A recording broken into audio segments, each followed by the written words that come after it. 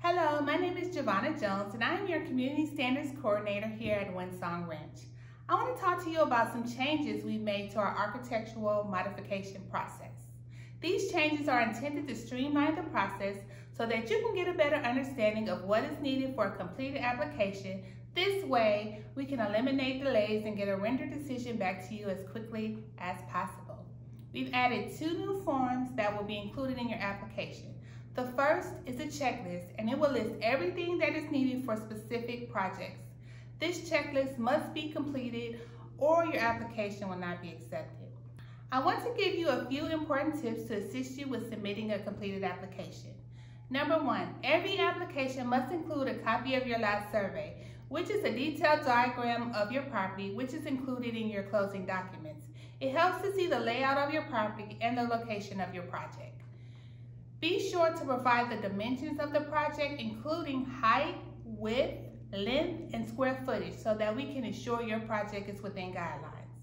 Finally, include color photos of the project or examples of projects that are similar to what you are wanting to do.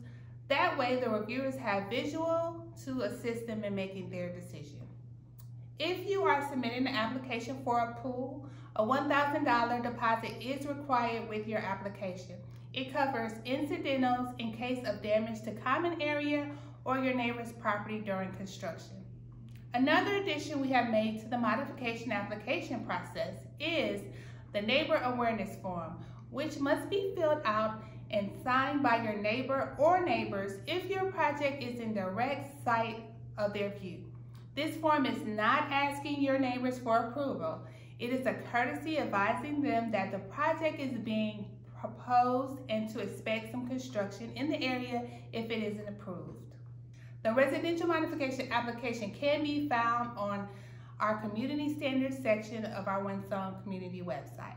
Once we review all the necessary documents, your documents will be uploaded into our system to be reviewed. Please note, we will work to have a decision back to you as quickly as possible, but the reviewers have up to 30 days to render a decision on each project submitted.